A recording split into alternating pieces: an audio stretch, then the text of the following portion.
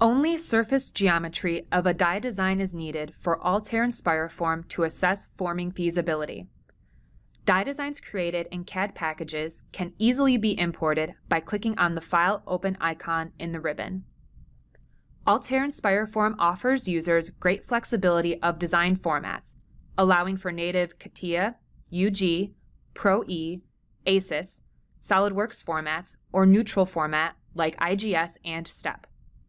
Upon import, the smart algorithms in Altair Inspire Form will check for any geometry errors and prompt users to autocorrect them. The tryout model setup starts with definition of a blank.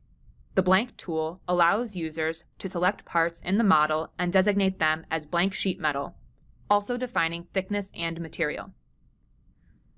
Material for blank sheet metal can be selected from an extensive library that covers US, European, and Japanese standards.